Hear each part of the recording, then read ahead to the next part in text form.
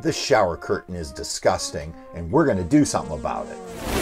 This is our Lance 1985. Now, we bought this in June of 2020, and honestly, I really do love the shower enclosure, but even though we dry it down and really try to keep it clean, after 3 years of use, the bottom has discolored, and we've decided it's time to try to change it out. Now, we had a couple of options. One was we thought we could just go ahead and take the original shower enclosure down, do a nice shower curtain with hooks using this bowed rod. But we were worried because this does flare out from the actual shower pan. We were kind of worried, would the shower curtain fall outside of the pan and then get water on the floor?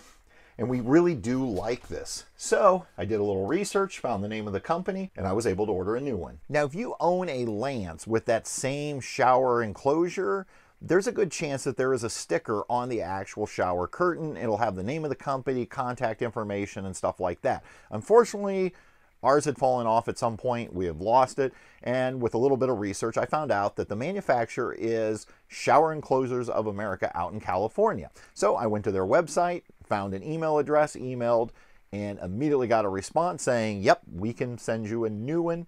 And so that's what I have right here. This ended up costing me, I believe, $20 for the actual shower curtain, and then about another $24 for shipping. Now, we just have to get this installed so we can have a clean shower curtain here in the trailer.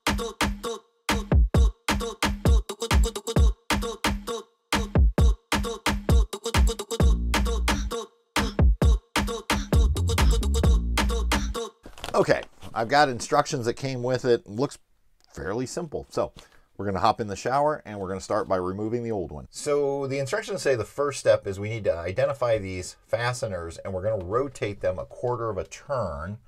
Aha, just like that. And that is going to release the top of our shower curtain. And now we get to do the same thing on the bottom.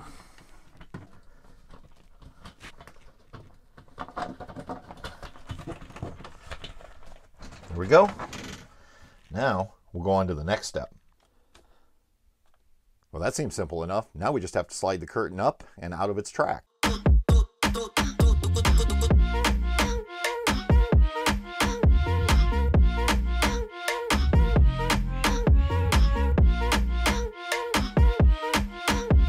Now, you're going to want to pay attention because there is a top and a bottom to this. Now, you could either look at your old one when you took it out to know this, or the instructions tell you, but the bigger seam goes at the bottom. So now what we need to do is go ahead and get this slid down into the tracks.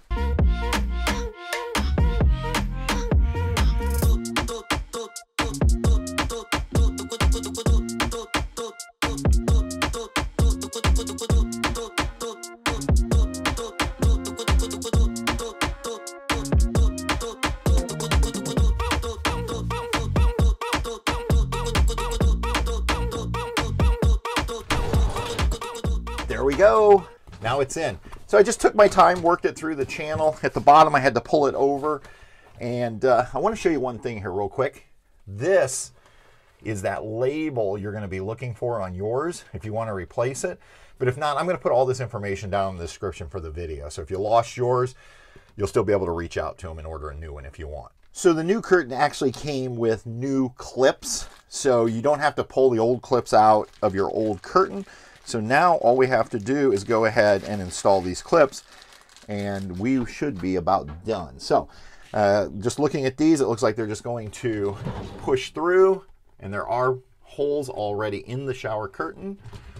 And then on the back side, you'll find where they attach, and you're going to make, once you get it in, you're going to make that quarter turn, and that's going to lock it into place. So now I just have to do this on the rest of them here on the top, and then we're going to go to the bottom. Okay, I want to show you something. We actually have a couple of the little brackets that go right up here that you connect to that are actually broken, but I think I found a solution. We'll see how long it lasts, but we're going to at least try it. So let me start by taking one of these off, and let's just take a look at it. See how there's that bottom part right there? Okay, so now I'm going to go ahead and we're going to reattach this one. There we go. See how it fastens just like that. But if I come down here, the plastic bottom is broken. So when you put it in there, it just falls off. So what I have done is I found that I can actually stick these right into that track. And if you get them back, it seems to hold in place. Now, we'll see how long they hold up, but they did send me a couple extra clips, and I can save the clips from the old one. And that way, if these do end up breaking, we could just replace them. Now, you may be able to find the replacement clips from SEA, but I don't even think I'm gonna mess with that. And worst case scenario, we could always just use these holes and use shower curtain hooks up here at the top. So, I don't know. I think it's gonna work because apparently they've been broken for a while. And voila, we have a nice, new, sparkling clean shower curtain. Not only does it look better, but it actually smells better in here too. So if you have a SEA shower enclosure and you want to change out your shower curtain, I think you can do it. If I can do it, and I did it in under 20 minutes, and that was with trying to film, I'm pretty sure you're going to be able to do it too. I'll leave all the information for them down below, and I'm going to have you watch this video next. And until next time, everybody, we'll see you on down the road. Bye.